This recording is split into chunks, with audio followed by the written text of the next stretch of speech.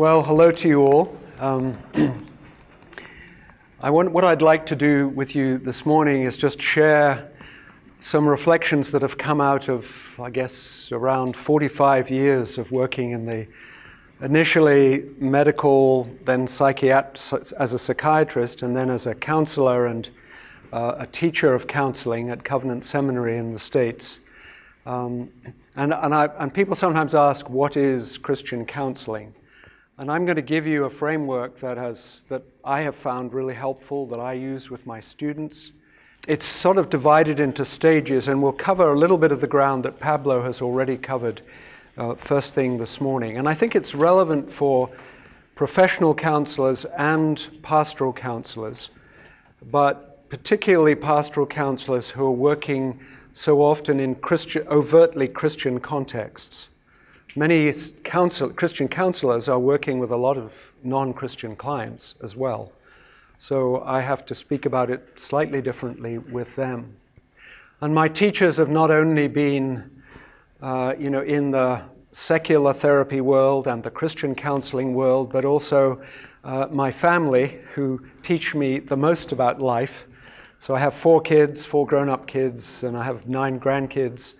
And I've just come from them in England, and it was really refreshing. My wife was here last year. This is her being a grandmother over here on the left, but sadly she's not here with us this year. So the first question when we sit down in front of someone comes to see us, maybe to ask for help, and the question is who is this person? And I've underlined person because, first of all, we need to have an idea of who people are. Because the big question of life is, why are we here? And what is life about? And is there a God? And what problems do we have? And how can we fix those problems? Those are the big questions we all face, aren't they? And each of the secular therapies has come up with a particular answer to that question. So if you put each of the secular therapies as a lens, looking at people to ask the question of who is a person, and this is a whole lecture on its own that I'm just going to give you a taste of.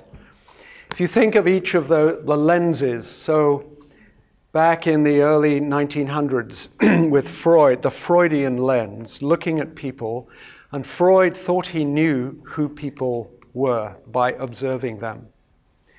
And then he prescribed psychoanalysis as a treatment for them, and he had a goal for who people should become, how they could fix their unhappiness and make themselves a little more happy. The humanists later in the 1950s with Carl Rogers and others had a much more optimistic view of human nature. And Carl Rogers comes up with his view of who people are and what's gone wrong and how they can be fixed. And so you could go round with each of the therapies, and there are more circles than these, quite a lot more now. But the medical model, the primary sort of, you need antidepressants for your depression or anti-anxiety drugs. The behavioral model that sees us as stimulus response machines. Now, the reason I've put this square here, actually, if I can go to the next one here, if you pull this diagram out towards you in 3 dimensions and imagine square lenses, okay, we have not only circular lenses, we also have square lenses.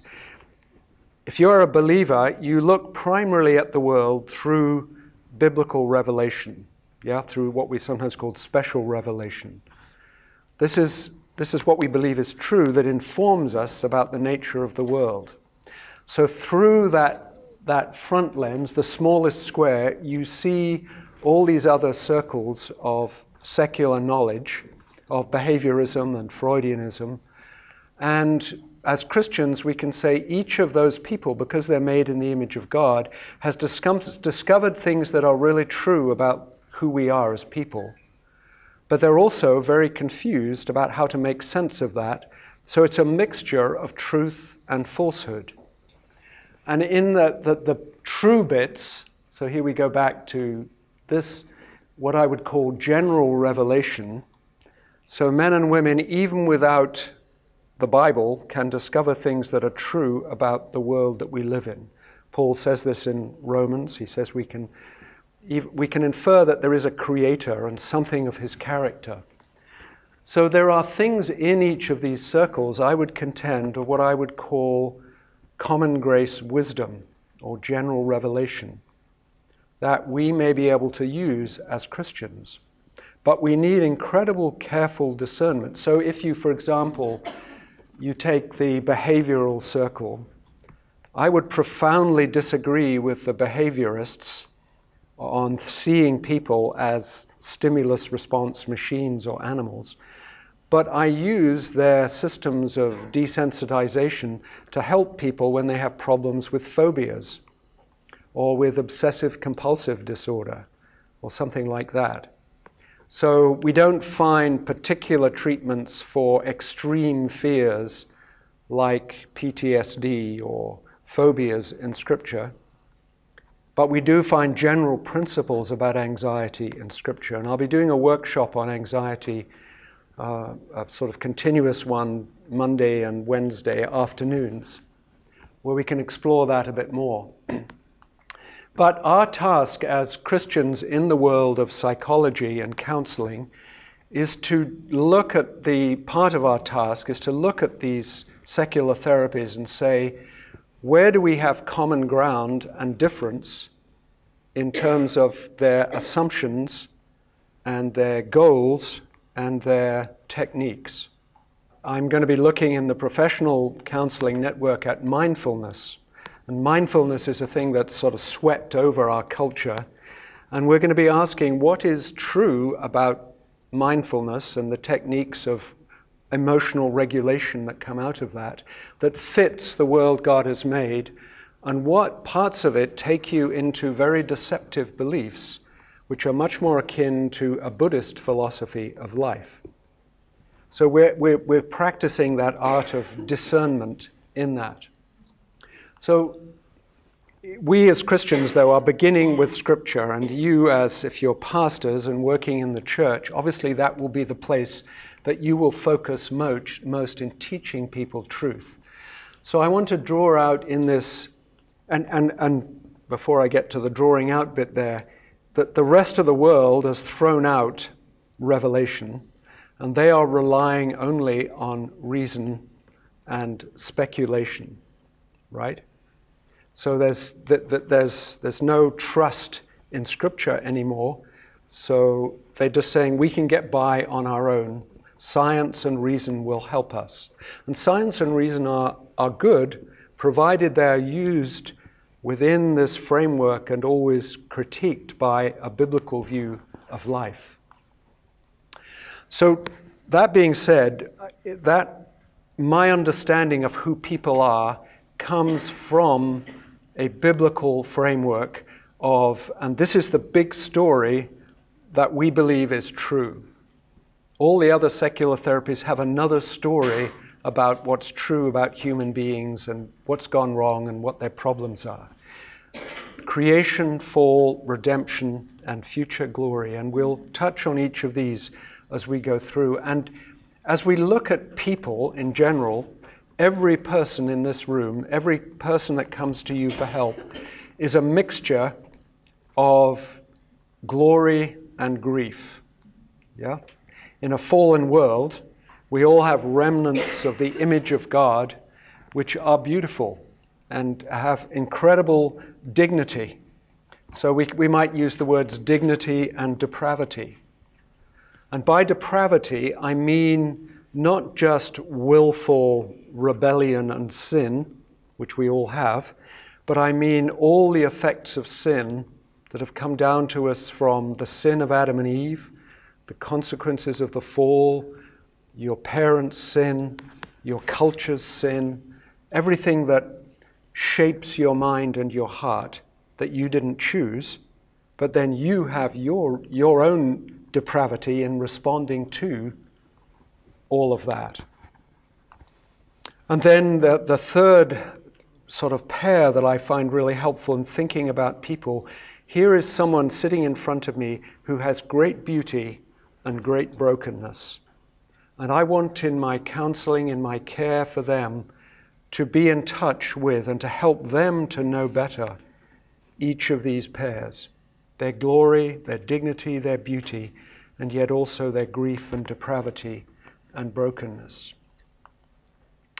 So then, having that in my mind as I sit with someone, then I have to ask, who is this individual person that I'm sitting with here? And you probably know this, you may have referred to it already this morning, but this well-known verse, the purposes of a man's heart are deep waters. And how does that go on? This verse should be tattooed on your heart. Any of you know? I'll give it to you. A man, or we might say a woman too, of understanding draws them out. That is our task, isn't it? Is drawing out the hidden motives of the heart, the purposes, because they're difficult. We don't know ourselves very well. And in counseling, we often, I sometimes think when I'm listening to a sermon in church, I think it would be great if the preacher or some of his elders could go around the whole church this afternoon and ask each person what they got from that sermon and how it applies to them. And each person would be different, wouldn't they? Because each has their own story. And one of the privileges of counseling is you get to sit and work with people in depth. You're not just scattering the word out to the congregation. You're applying it to each person's heart and mind. So it had happened that most of the themes that I came up with start with the letter D. So for convenience and memory, I talk about it. It's nothing musical in this. I'm not going to do an operatic version of this, but so let me give you the 6 Ds that I think about. The first is drawing out the story, discovering dignity and depravity, and I'm going to go through each of these in some detail. Discerning damage, delighting in and dreaming, disturbing and disrupting, and drawing and directing. So you'll get each of these, and I think you have the headings in the notes. So the drawing out the story bit is what I think you have begun to talk about in talking about a first session in counseling. You are exploring the problem, and very often when someone comes with a problem and you ask them, tell me what it is you're hoping that I will be able to help you with, or what do you hope to get out of this, our session talking together. And then I will say to them after they've told me that, I'll say, just if we can hold that and we'll come back to it, tell me just a little more about, I'd love to know a little more about your life so that I can put this problem you're coming with in the context of what has shaped you to be the person you are. So then I might ask them about their family and their background and learning to listen deeply and well. And listening, as you may have heard this morning, is in our normal day-to-day conversations, it's sort of to and fro, back and forth, and we do as much talking as listening usually. But listening deeply and passionately for 50 minutes or an hour can be exhausting, because you are really trying to understand this person. So you need to have a deep curiosity about people. If you don't have curiosity about people, you shouldn't be in the business of counseling and pastoring. So here's another thing to be tattooed on your heart. He who answers before listening. Do you know the other side of that one? Did you do this morning? That is his folly and his shame. That's strong words, isn't it? Folly and shame. So learning to listen well before you give an answer. And most of us have a sort of instinctual fix-it mentality where someone starts to tell us a problem and we begin to give solutions. But we need to know more, and the context of storytelling is that you provide a place of safety, a relationship of safety. People are often coming from situations where they have not been able to trust people very much. And why should they trust you? Why should they tell you their story? So you have to create a place where they experience you as a safe person. And for some, that will take several meetings before they feel safe enough. Others it will be much easier for them. But to have some sort of warmth, to be able to smile on them, to maintain some level of eye contact. Not too much, because that can be threatening, but not just looking all around the room. And then empathy of really listening to their stories and putting in your own words what you are hearing them say and what they are feeling and thinking, and accepting them.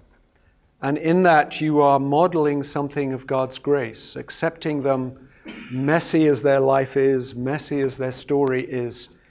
You just love them with all the mess hanging out.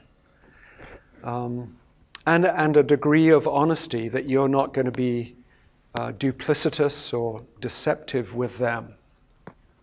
And I find it really helpful. Something that helps safety is having a consistent same place to meet. So I will meet you at 11 o'clock and we'll meet for an hour on Tuesday mornings, and it'll be here in my office. And that in itself provides a certain sense of safety. If you're meeting in all sorts of different places and random times, it's confusing and it's upsetting to a number of people. So you are, in this way, being a minister, as Jesus was for us, of grace and truth, of accepting them but also helping them towards the truth about life. So you listen, you explore, you listen deeply and well, and you ask careful questions. And I will come back to this theme of questions a little later, but you're asking who and what has shaped this person to be who they are today. And as you listen, some people are really good at listening, and they don't need a whole lot of training. It's just part of their life and their background. Others don't know how to listen and probably shouldn't be doing counseling. And there are a lot of us who need help learning to listen well. And sometimes I think of it like whether you're musical or not. Some people can hear the four parts of a harmony, the soprano and the alto and the tenor and the bass. And they can hear it easily and they can sing it easily. Most of us have to be trained to hear it and to sing it. And some of us are musically deaf, tone deaf. So it's much harder. And I think part of what we're doing in listening, we're listening to people's words, and we're listening also to their emotions. And sometimes their words are saying one thing, and their emotions are saying another, and their body is telling us something else. Often it's more in tune with the emotions. And not only do you have to listen to these different aspects of how they are communicating, and this is a skill you learn, to notice people's eyes, to notice expressions, to notice tension in hands and body. And it often helps you to get into the story more if you might even comment. You know, I noticed when you were telling me that story that your eyes were getting a little moist. And I'm wondering if that's a really painful place for you. That's a sort of, you're going a little deeper. You're listening to every part of their language. And then at the same time, you're listening to yourself. So it gets a bit complicated. It's like learning to ride a bike or drive a car when you're doing several things at once. And you need to be knowing how much of your story is actually reacting to their story. So if you have experienced a very critical father or abuse or something like that, and the person is telling you their story of that, it may trigger things in you that may interfere with the process of counseling. So that's the drawing out the story bit. Then moving on, and each of these stages does not happen necessarily in this order neatly. They may be woven together. As I hear someone's story, I'm already discovering something about their dignity and their depravity. So I had a client came very caught in sexual addiction, in pornography.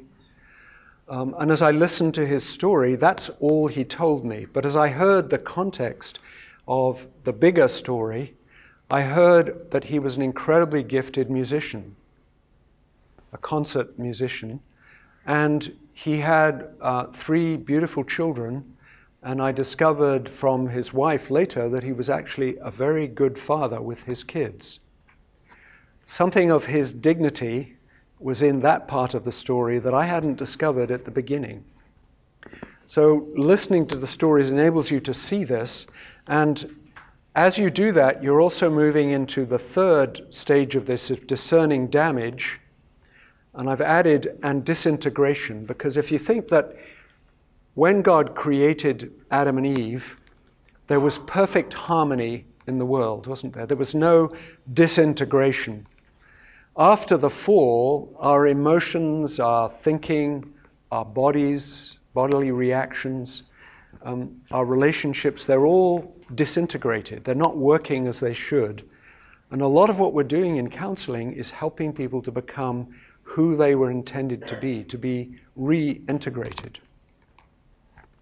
So in exploring the heart, which is part of discerning and dignity and depravity and some of the damage, we're listening to stories of desires in the heart. And we're trying to help people to understand what is a good God-given desire and a sinful desire.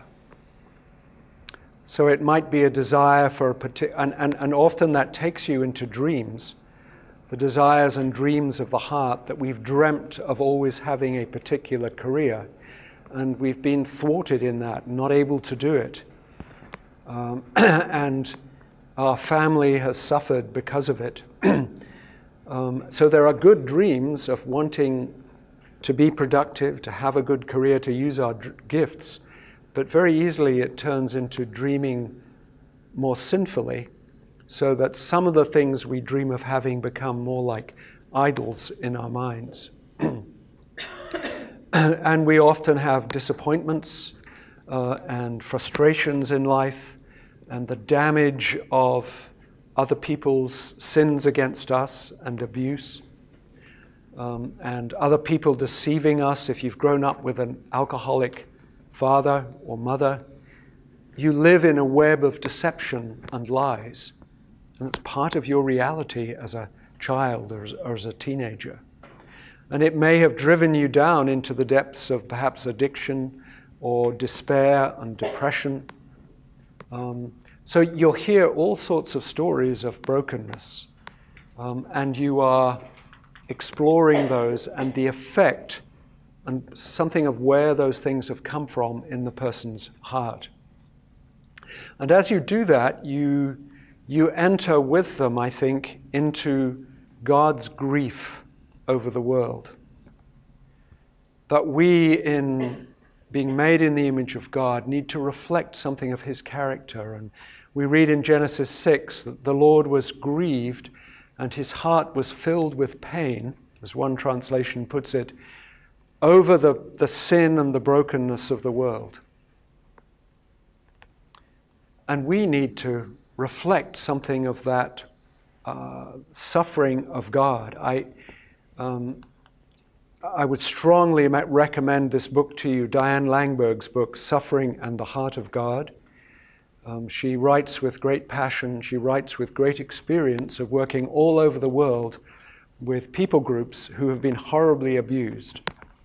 And she draws in how important it is for us to have the heart of God towards these people, so that we learn to weep with those who weep. And I think so often I find in counseling anyway that the first stages of counselling, after finding out about the story and learning about the story, are much to do with grief, of empathizing with the hurt that people come with, and enabling them, giving them permission to say, that was really evil, what that person did. That was really wrong. That really hurt me, damaged me. To enable them to weep. So we enter their groaning. I often say to my counseling students, you have to learn in this business of counseling to be a good groaner. You're going to be groaning with God and the whole creation over all the brokenness that there is there. As Camus says, if God is in heaven, how can there be so much groaning on earth? And many of the people who come to us are asking that very question. How can there be a good God if he has allowed these awful things to happen to me, to my family, to this world? And we ourselves, and we need to help them to groan with the psalmists and with the prophets.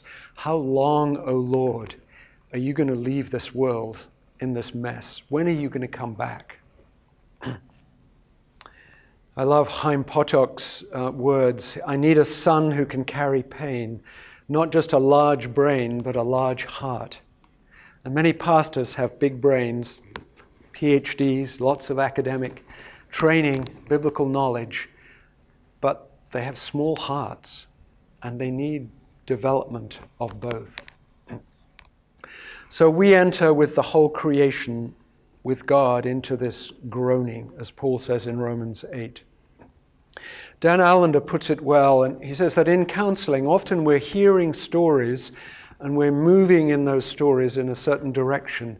There's stories where people have suffered profoundly, and yet they are learning to sing with the deepest strains of sorrow and the most haunting melodies of hope. Remember how Paul talks about us being sorrowful, yet always rejoicing. It's not all sorrow, it's not all rejoicing. There's both, and they're woven together in our experience. So as we get into this, the other sort of pairing, which doesn't begin with D, is the sinned against and sinner. As you listen to people's stories, you hear the stories of how they've been sinned against. But then you have to help them to ask the question of, how have I responded to hurt and betrayal and being sinned against? And then you begin to hear stories of anger and bitterness, and people staying in bitterness for a very long time, not being able to forgive. You hear stories of people numbing themselves and becoming hard to God, to relationships, to emotions. And they become stoic, and they just go through life cut off from the reality inside them. Or they may react and become cynical about everything in life. That's a common response to hurt and betrayal. And obviously, and some will go on into self-pity and maybe into depression. And we are hoping that in our helping them to tell their stories and reflecting on them with them, that we can help them to tease out what is being sinned against, what is righteous anger, and where they should be sorrowing and grieving over the way they've been sinned against, and then move them towards the process of forgiveness and love, of repentance and forgiveness and love for their own sin in reaction to the ways they've been sinned against. So Dan Allender again says, God promises us redemption, but his sacred path leads us away from safety and predictability and comfort. And as we'll see in a minute, God and we sometimes are called to disrupt people's lives, to disturb them, to make them uncomfortable, to in a sense make things worse before they get better, in order to break through the hardness of heart, the stoicism, the cynicism, the self-pity that they have fallen into.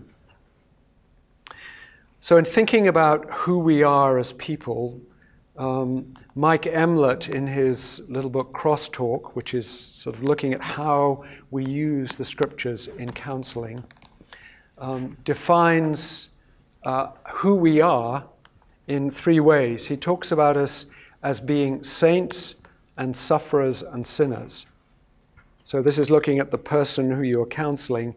Are they, obviously if they're a believer, their primary identity is as a child of God in union with Christ.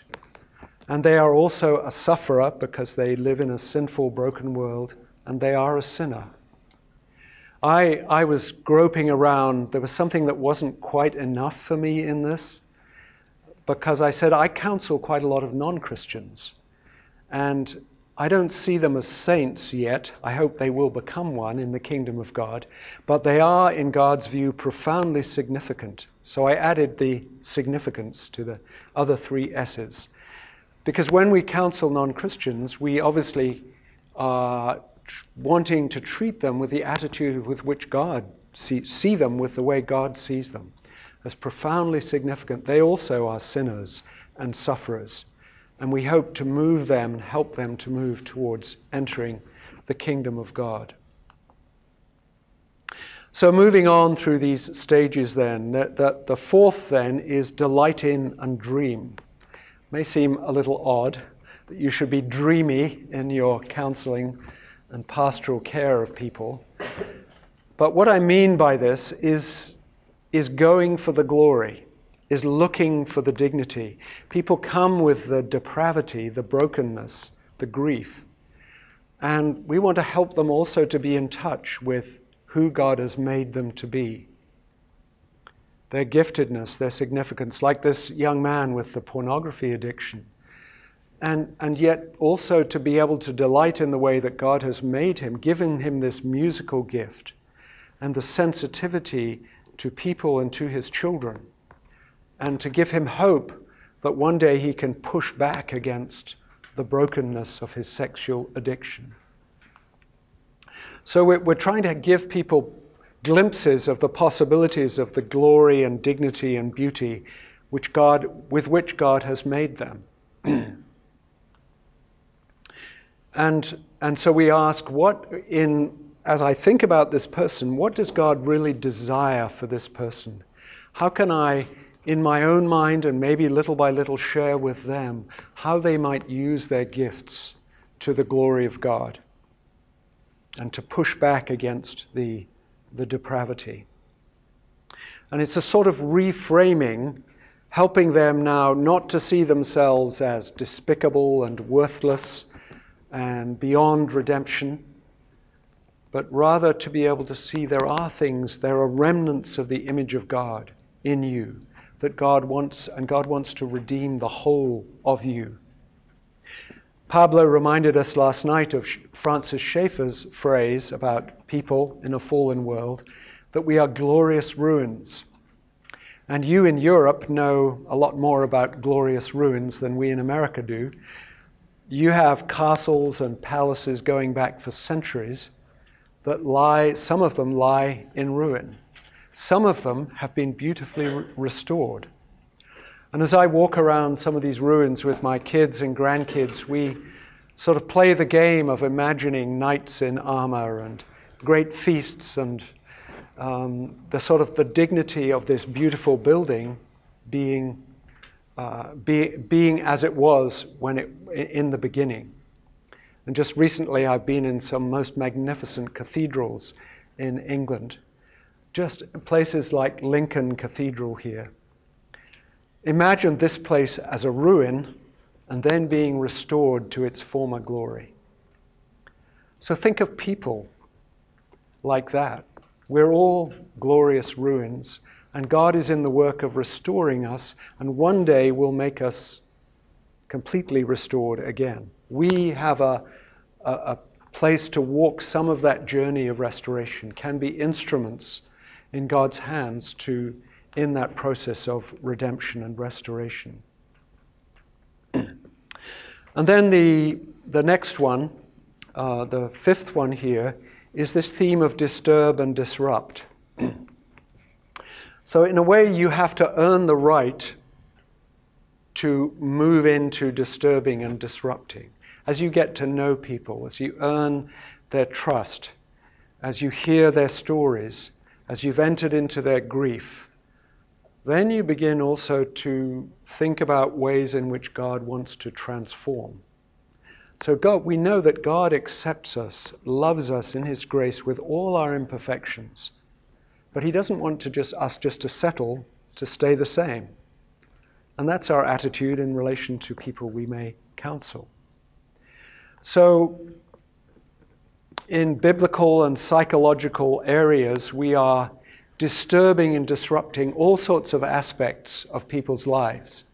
Their sinful desires, their wrong dreams, maybe their perfectionist, all-or-nothing thought patterns, their emotional patterns of extreme reactivity and explosiveness when they are angry, or not being able to show anger at all. Maybe their styles of relationship, which are really unhealthy. And so we could go on. These are many areas, and you're disturbing their depravity, their sinful nature. And you may even be disturbing places where there are demonic footholds in their lives. Allender puts it well when he says, "My calling in counseling is to intrigue, to disrupt, and to invite the other person to consider their own heart." I love that. So, just giving you an example of this, disturbing and disrupting thinking and feelings. This may be where you are exposing lies in the way people believe. People feel that they are utterly worthless and useless because they've been told that all their lives by perhaps critical parents and others in their lives. So they've heard it for 35 years, and you begin to suggest to them there may be another way of thinking about themselves. Or I have a client who's very perfectionist, and she always thinks in very all-or-nothing terms. And over the months and years that I've seen her intermittently, sometimes when she sits down and she begins telling me about something that's happened, and her reactions to it, and I will just say to her, "Did you hear what you just said?" She stops, she pauses, she smiles wryly, and she says, there I go again, my all-or-nothing thinking. That's just a little disruptive comment that undermines. So part of this is helping people's minds to be renewed. Think of learning emotional regulation. Hopefully, good parents teach their children, as they mature, as their brains develop, to talk about what it is they're feeling, not just to react and explode and have temper tantrums and so on. That would leave them very immature. Sadly, there are a lot of people in our world who have never learned emotional regulation. And they need help. They need their minds, their brains retrained. And we can help them to do that. One of the benefits of mindfulness techniques is in helping people to stop, slow down, look at what they're thinking and feeling, and then choose a different way of reacting.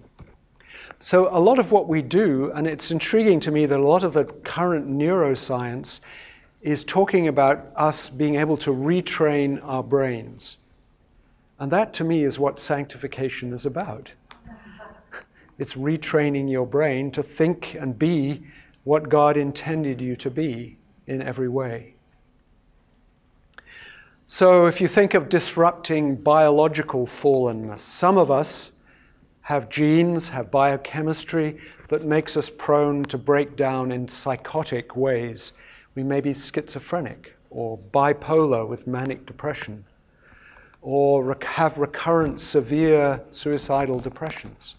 And medication can be life-saving and really helpful in those situations.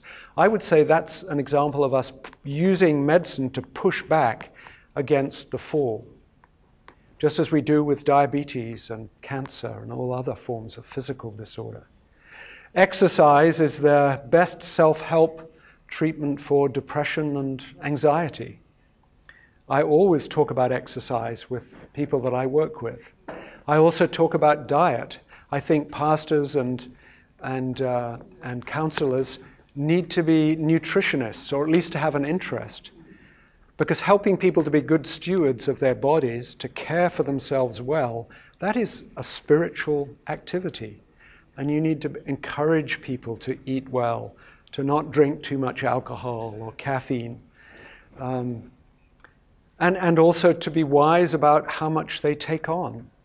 Pastors are notorious for overloading themselves with multiple tasks and get exhausted and depressed and burned out. So, and there are many other places we could talk about disrupting biological fallenness. And then disrupting demonic influence. Now this is obviously a category that non-Christians are not going to deal in at all, although non-Christians will deal a lot. They understand the biological bit. They might not call it fallenness. But as Christians, we know that we are all caught up every day, every hour and minute of the day in spiritual warfare. The devil is real. The whole biblical framework gives us glimpses of that. So in helping people to put on the armor of God, to not give the devil a foothold where they are particularly weak, perhaps with sexual temptation or temptation to covetousness or pride, and to use all the implements of the armor that are described in Ephesians 6.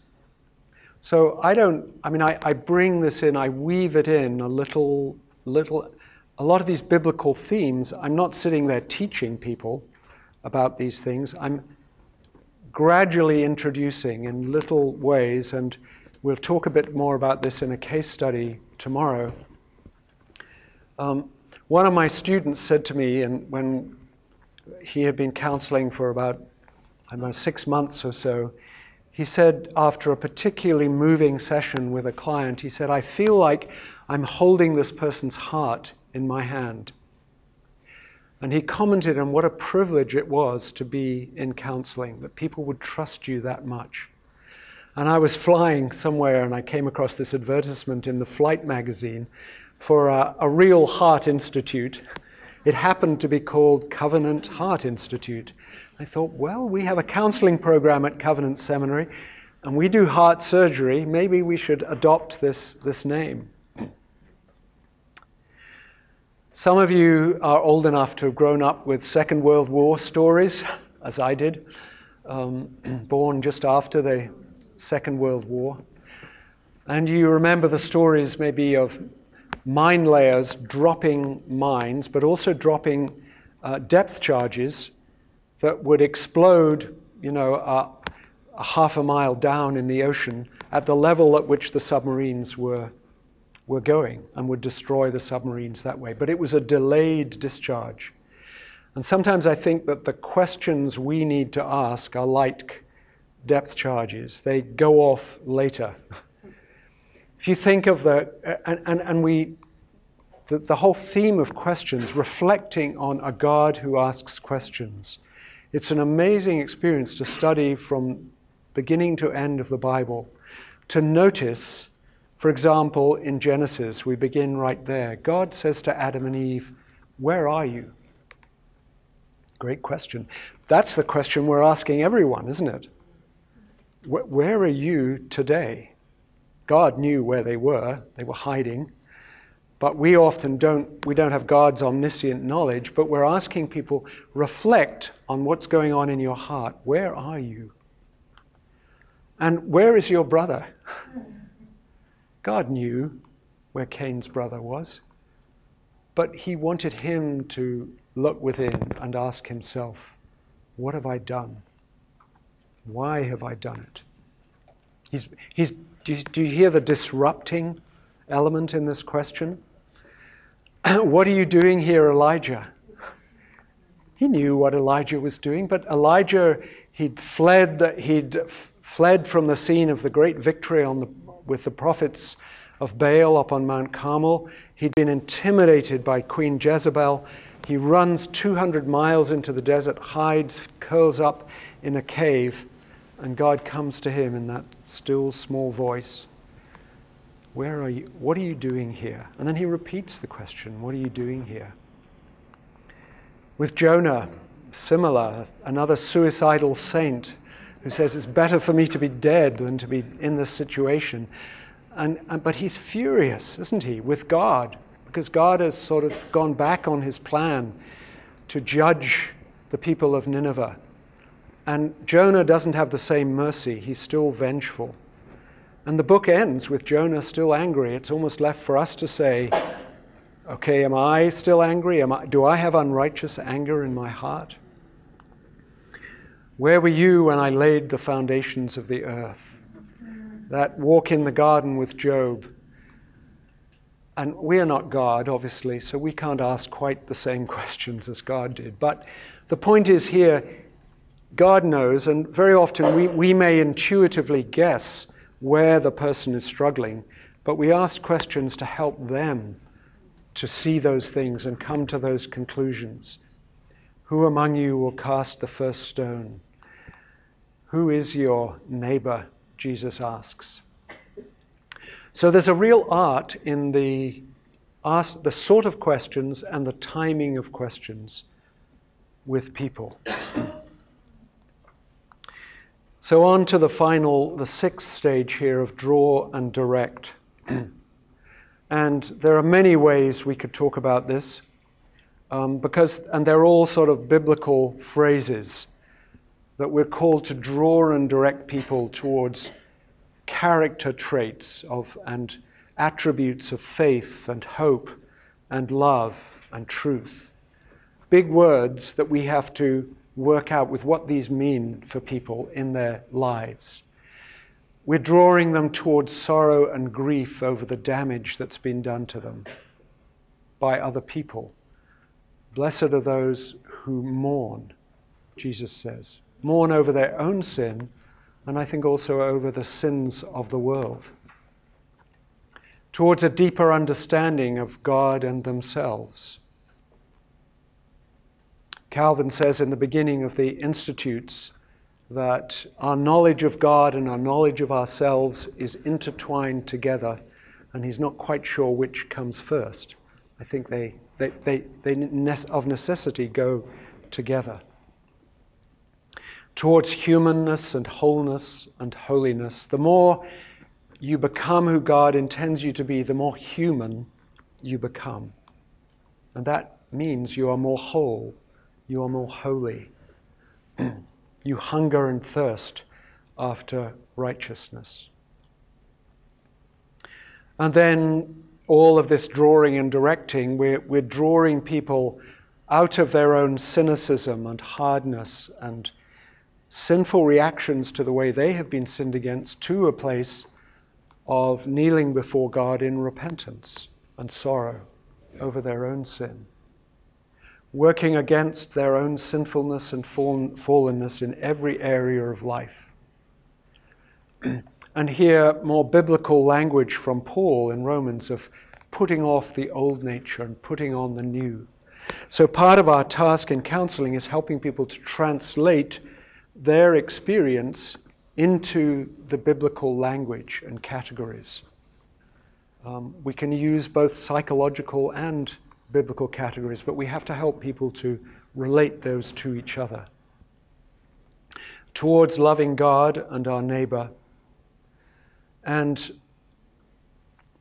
let me go back there. Towards loving God and our neighbor, which of course Jesus uses as a summary of so much else. So we're moving people from brokenness to beauty, from grief to glory, or God is using us to move them, from depravity to dignity, and the disintegration that we all experience internally or in our relationships, hopefully is that there is a process of reintegration. That's what our brains are being reintegrated. So we're drawing people, as we hear their story, we're helping them to make the connection of how is your story part of God's bigger story? Where is he using you in his purposes in this world? And And it's helping people to move from stories of hurt and cynicism and betrayal and bitterness to places where they can begin to say, how is God using my hurt, my experience of brokenness for others and for his kingdom now? How is he moving me away from idols and towards the true and living God? I'm almost done here, but a few more things.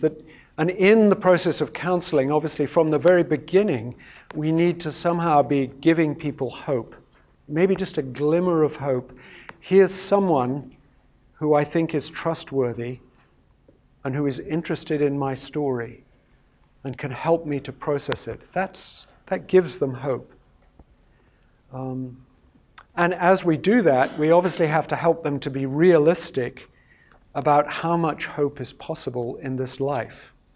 And here we get into the great themes of what is for the now and what is for the not yet, the future kingdom, the future consummation of the kingdom. So someone who is manic depressive or bipolar will probably need medication all their life, or someone who is schizophrenic. Someone who is chronically, recurrently depressed may need that. They may need counseling. They may be only partially healed this side of glory. And so it's sort of working with them and getting a feel for how much the change is possible. And often you don't know that for sure. But it is wonderful to be able to look ahead to share with them a vision of the reality of the glory that they are gathering that will one day be complete. So Paul talks about the suffering that we go through, and it's not worth comparing with the glory that will be revealed in us. And we wait with eager expectation for that day. And sharing this story of how we're all in bondage to the fall. And we're not going to be completely liberated this side of glory. So we become good groaners alongside them and with them, pointing them towards it. We groan inwardly as we wait eagerly for our adoption as sons, the redemption of our bodies, and we wait for it patiently. So eagerly and patiently. That's part of the task of counseling, is cultivating eagerness and patience at the same time. So just to conclude here, one of the favorite passages of counselors, because it refers to the wonderful counselor, of course, is that we walk in the steps of that wonderful counselor in being called to preach the good news. And the good news is not just that Christ died for your sins and you go to heaven when you die. It's much bigger. The good news is there is a God. There is a meaning to life. He has given us the scriptures to help us to live this life, to know how we should live. And he is working in us to redeem us and to bring us one day to complete healing. So in that process, we are called to bind up the brokenhearted, to proclaim freedom for captives who are captured by addictions, for example, to proclaim a day of justice coming. And for many people who have been abused, and the abuser maybe has died or has never repented, this is an incredible comfort. Because we are called in our anger not to take justice into our own hands, but to leave justice in God's hands. But that means waiting patiently and eagerly for that day of justice to come. And then we're called to comfort all who mourn and grieve. And this wonderful exchange that Isaiah talks about, the crown of beauty instead of ashes, the oil of gladness instead of mourning, the garment of praise instead of a spirit of despair. Wonderful contrasts, aren't they? And, sorry, let me go back a second. And this is sort of like the grief to glory, the brokenness to beauty, the depravity to dignity. But these are the biblical language here. And then Isaiah intriguingly goes on to talk even with other images, and this image is of rebuilding glorious ruins, ancient ruins. So when the kingdom of God comes, Jesus comes, he reads this passage in Isaiah. He doesn't read the whole thing, he stops halfway through, but it's pointing towards the day when God will completely rebuild, and we are in the process of restoring ruins, restoring places devastated for generations. Families, you see families coming down with alcoholism, with abuse, generation after generation. And you see a family becoming Christians, and then the beginning of change and transformation and goodness and good parenting going on down through the next generations. So that's one image. The other image Isaiah uses is oaks of righteousness. And I love to think of us as Christians as little acorns, little tender oak trees. But oaks are slow growing and strong, and they need the sap of the Spirit of God going up through them. And then they make a forest of oaks, which Isaiah says is for the display of God's splendor. So this work we are in of counseling, of pastoral counseling, is one of displaying something of the glory of God, giving people glimpses of redemption and restoration in this world. So let me stop there. That's a sort of overview, a vision that I see of what my calling is as a Christian counselor. And I hope it gives you some hooks, maybe some D's to hang. When I ask my students in counseling who are doing counseling, I say, when you're doing this counseling session, just think through and see if you can identify the different D's, the different stages of this that you have used in your counseling with this person today.